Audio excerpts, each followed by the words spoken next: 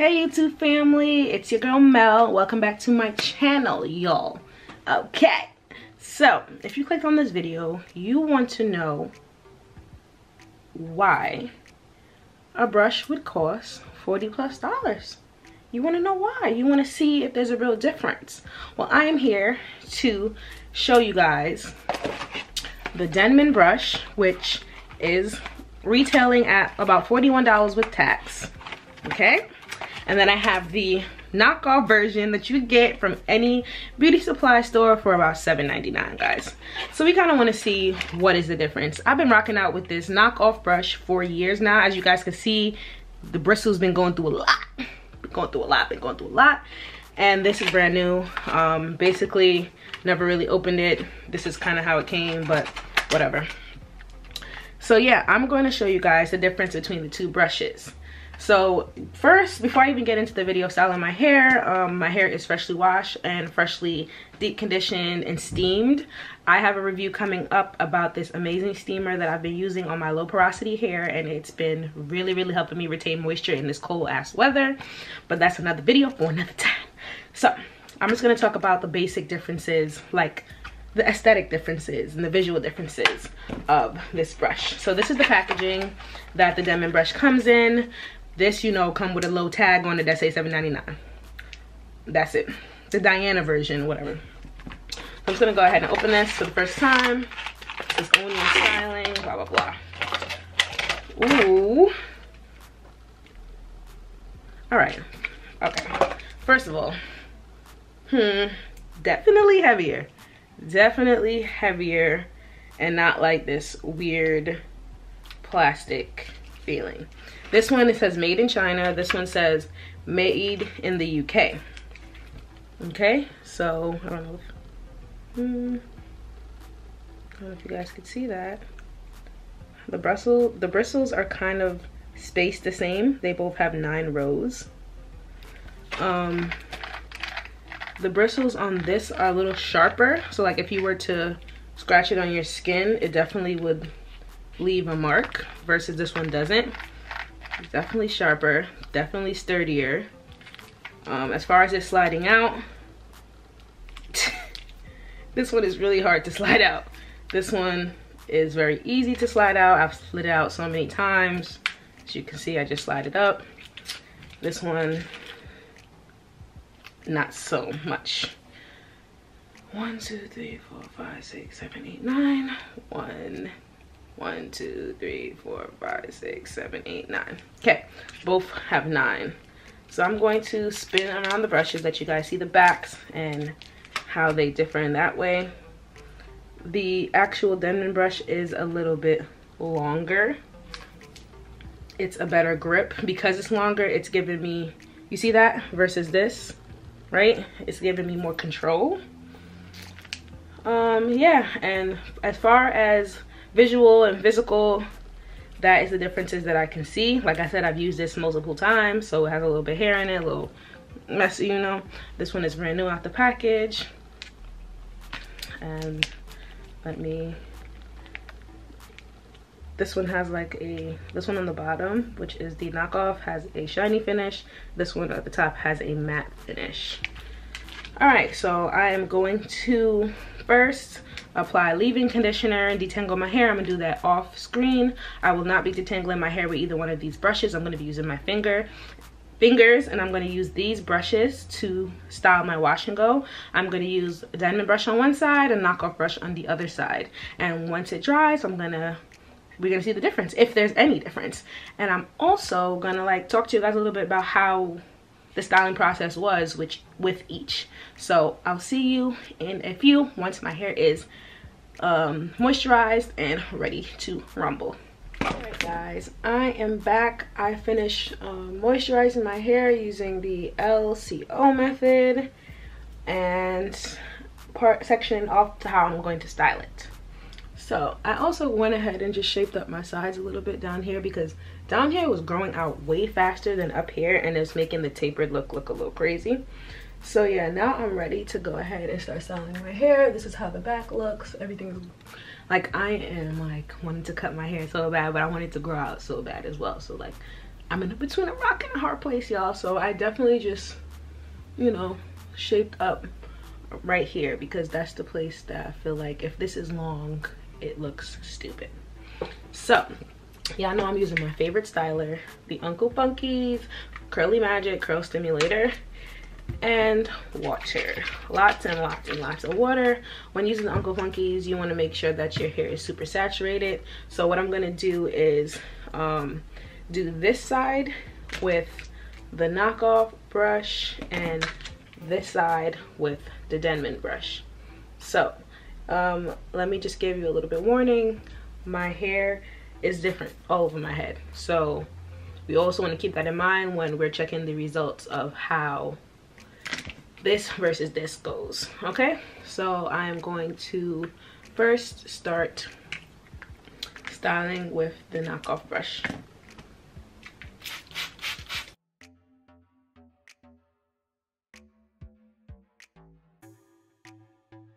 And dripping hair is, like I said, the best hair to work on. My hair might look a little white. I don't know if you guys could tell on camera, but that does not show up when I apply the styler and it dries.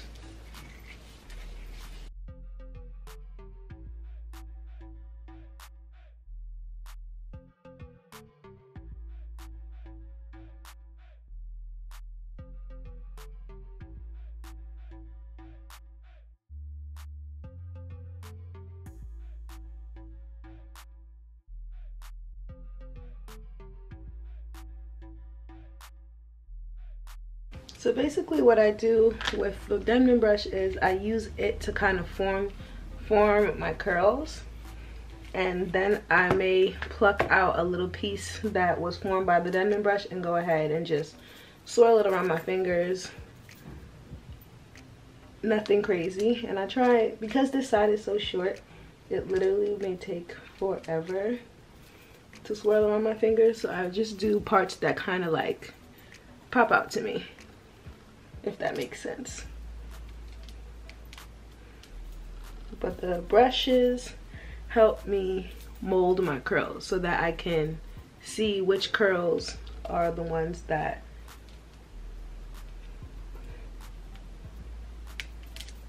need maybe a little extra help by the finger coiling. So that's what we got so far from the knockoff brush. I can't say I'm happy or sad about that, is because this is the brush I've always been using, so it is what it is. And if it gets a little dry, you just add a little bit more water and just keep working.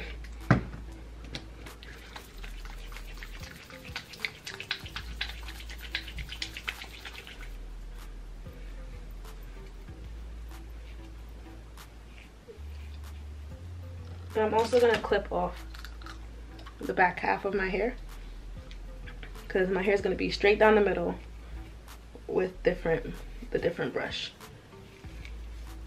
So even the back too.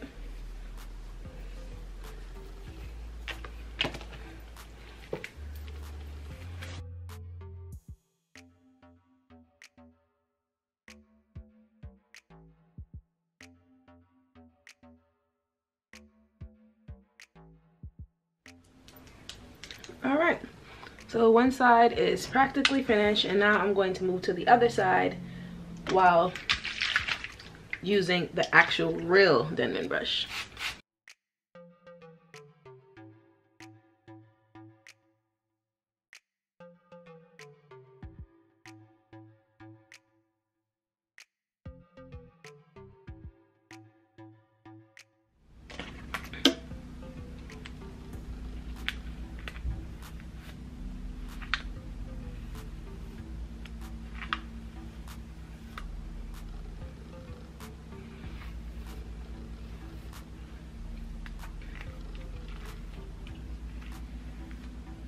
I'll definitely say that this brush pulls on my hair smoother without any like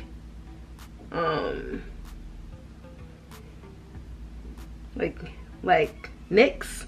I don't know if that makes sense. Like sometimes when I'm using the other brush, it feels like it's like pulling on a specific strand of my hair, and it kind of hurts.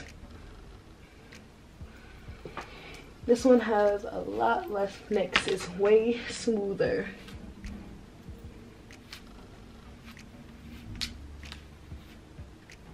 I don't know if you guys could see that. It really curls the ends. Whoa.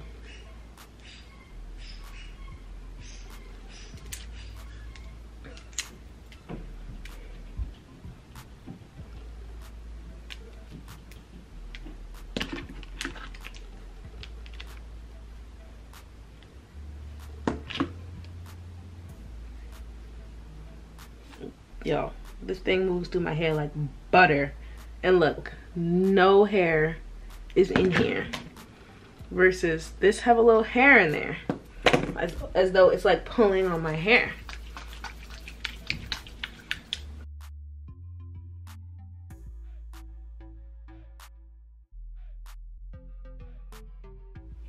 I can't really see what's going on in the back there. But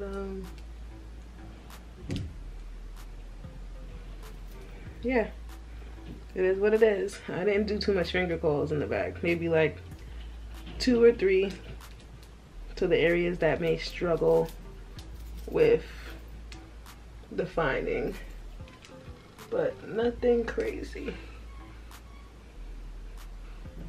Okay, so the back and the sides are like, I don't know. I don't put too much into them because they're so short. They usually figure out how to, you know, define themselves in a way, but after putting product on it. But I'm just going to show you. That's one side.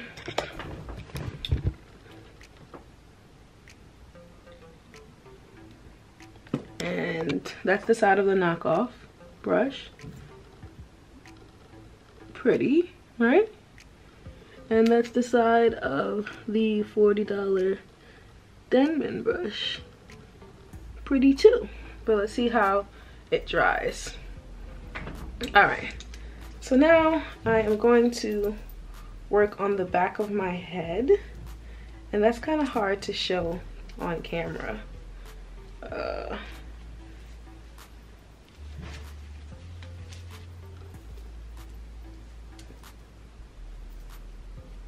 So I'm just gonna work on the back of my head.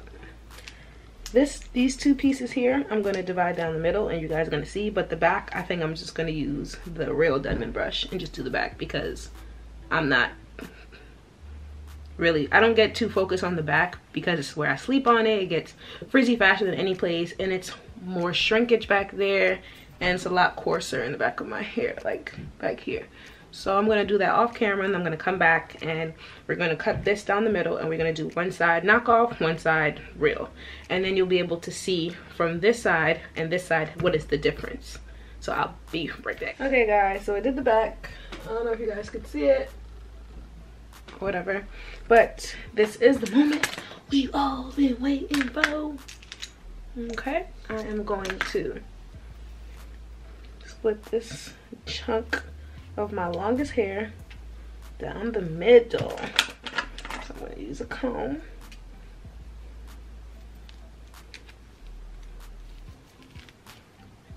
See that? My scalp looks so healthy and clean. Yes. That's low porosity, girls. Got to keep that scalp free of buildup.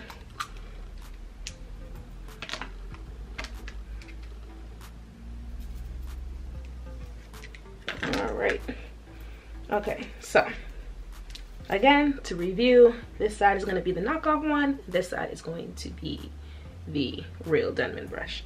So I'm going to start with the knockoff brush, and I'm going to do my hair in sections, and I am not going to do any finger coiling. I'm so nervous because when I do wash and goes, I always do finger coiling. That's how I get my best definition, but I might do a little finger coiling on both sides, a little, excuse me, but we'll see. All right, so here we go.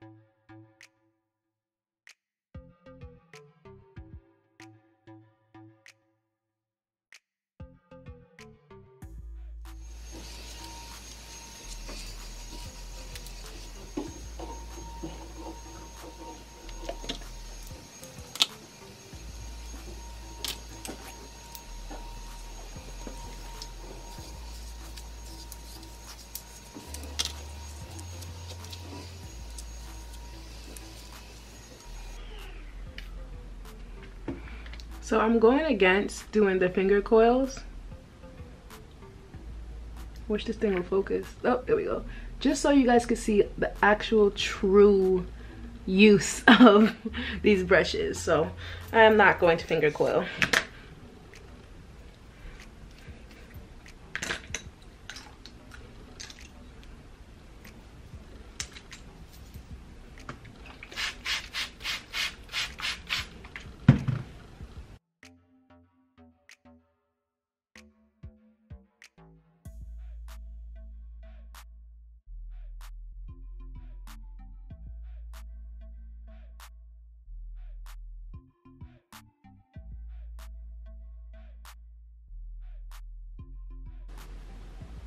Okay, so that is the side of the knockoff brush that I've always been using, and that's what I got going on. So now I'm going to go ahead and move to the other side using the Denman brush. I'm going to grab a small little duck clip so that I may clip it off to the side so nothing doesn't get caught up in the mix. Okay guys, so I'm going to do like that.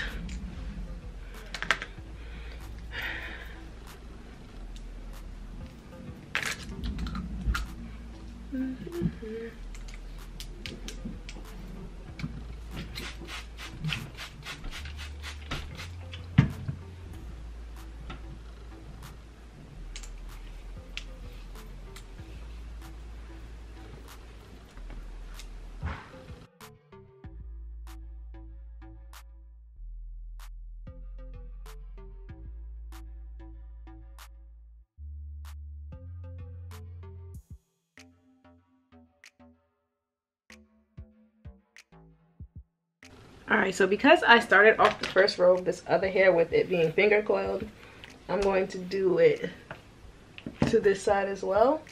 And also this side has, I don't know what's wrong with this side of my hair. I've always experienced more frizz, harder to define than any other part of my hair. As you can see, it's like not even curling up that much. It's the curl pattern on this is just crazy loose, like almost straight, and I have no idea why. This side gets just as much attention as the other side. It gets deep conditioner like the other side, and no heat damage. It's been cut and trimmed, and still it's like straggly, but whatever. We're gonna move on.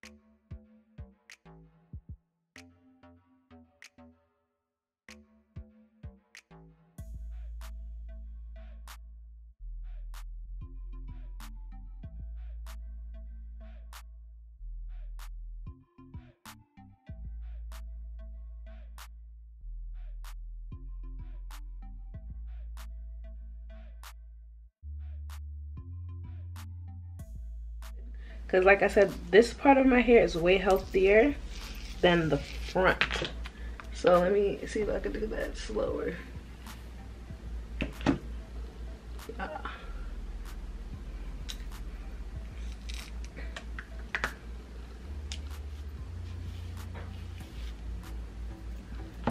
Alright.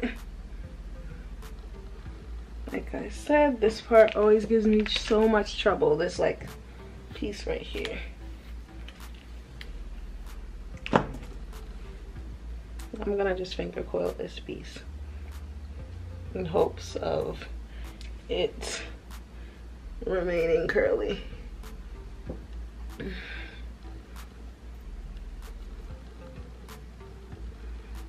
I don't know if you guys could see a difference in the two sides. I mean, I see it. And it's gonna make me tight because of what I've spent. So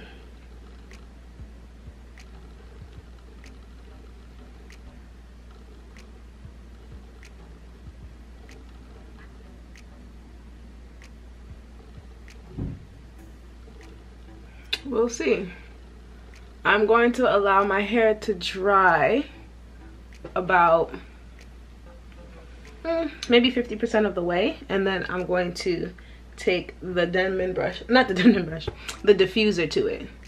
It said that you should always allow your hair to dry before putting the diffuser because diffusers could sometimes cause frizz. So I will see you guys when I reach the 50% mark. Hey guys, so my hair is pretty much mostly dry. The roots are definitely still wet, and I do not see a difference in the use of the two brushes. This side is a little longer, elongated. This is the side where I use the Denman brush on, and you guys could like kind of see that. Well, my hair has been cut to be even, so I don't know why it looks like this, but like I said before, this side of my hair really has a hard time curling up. I have no idea why. Just they both get the same treatment, but this is just what I'm working with. So let me, all right guys, so I don't know if y'all can see a difference, but I definitely cannot. I like my hair when I finger coil it better, so I'm gonna do that moving forward.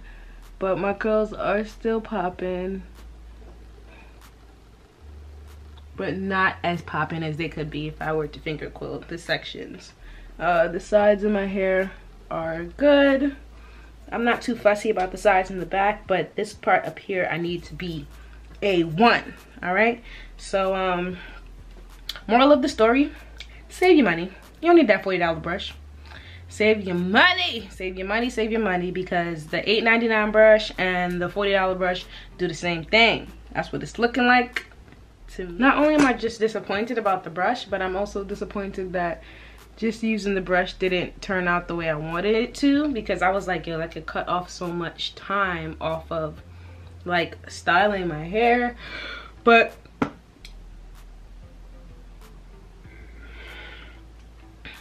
sorry you guys, girl's tired. I've been studying while waiting for this hair to dry. But yeah, save your money. Both do the same exact thing, okay? Maybe the expensive brush is more durable, because the cheap brush, that thing is going to hell. And yeah, so maybe that's it. But otherwise, like styling wise, I don't really see a difference. If you guys do see a difference, go ahead and let me know down in the comments. But girl, I don't see nothing, and I'm kind of annoyed, but it's okay. I'll figure it out with what I'm gonna do with my hair. I wish I would have finger coiled it like I usually do, but for the sake of this video, I want to do this for you guys out there that's thinking if you should buy that expensive brush or you should just stick with your little beauty supply store brush. But yeah, you heard it here first. Maybe not first, I don't know, but you heard it here that it's definitely not worth the money. The knockoff brushes do the same thing. And yeah, that's it. So thank you guys for tuning in. If you have not subscribed already, go ahead and click that subscribe button. Thank you so much for watching, and I'll see you guys in my next video. Bye.